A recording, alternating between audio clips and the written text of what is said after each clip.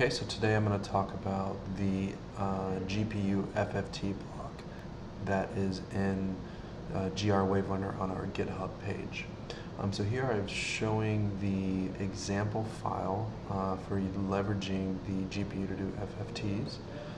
So the first block over here is the Soapies Source. This is the AirT block of choice for the time being. So we define a sample rate, the number of channels, the RF options. We've turned the AGC on, and we'll be streaming complex data. Then we go to the stream to vector block. This essentially allows us to build up a buffer of samples to send to the GPU to do the FFT. Now recall that the AirT has shared memory, so you don't actually have to transfer data across the PCI bus. It already exists there on the GPU memory.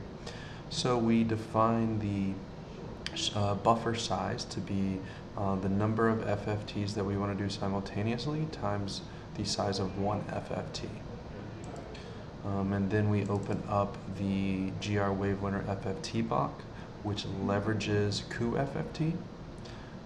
And we can see the vector length and the FFT size is matched to the stream to vector size. So we will make this FFT batch size times an FFT, make this an FFT, and you can see that we can do forward or reverse FFTs there. Okay, and if you're not aware, this function is about the same as the built-in FFT block in GNU Radio, except after you have GR-Wavelearner installed, it shows up here. So just drag that into your flow graph. Okay, so the next we have a buffered of frequency domain signals coming out. So we turn the vector back into a stream, so it's pretty much the inverse. So we're going to have a FFT batch size is the number of items, and the vector length is the size of the FFT. Then for plot, and you can do whatever you want to at that point, but for plotting purposes, we'll take the complex magnitude and then the 10 log 10 of the frequency domain signal to give us the power spectral density, and we'll dump that into a QT vector sync.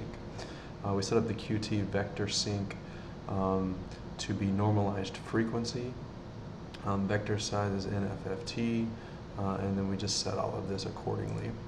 And if we hit play here, on the top up here is Tegra stats, so you can see how the GPU is behaving. And down here I've got top, so you can see how the CPU is behaving.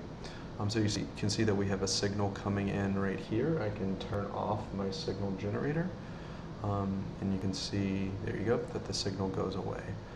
So we're tuned to 3.1 gigahertz, and that's the signal that I'm sending in right here. So that is a good example of how to use the FFT block that leverages cuFFT. And so you can see as I move around the tone and frequency, it does in fact switch FFT bends.